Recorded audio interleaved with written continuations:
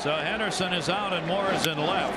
First ball hitting Brian Jordan deep center field. Way back. Hamilton there. Goodbye. Home run or off the wall.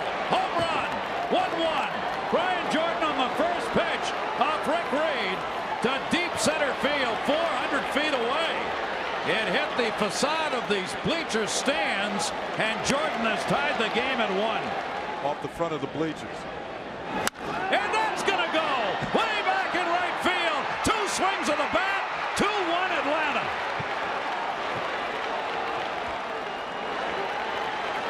Back-to-back home runs for the Atlanta Braves. 2 home runs on 3 Rick Reed pitches. You can see the reaction of Klesko as the ball goes over the wall in right.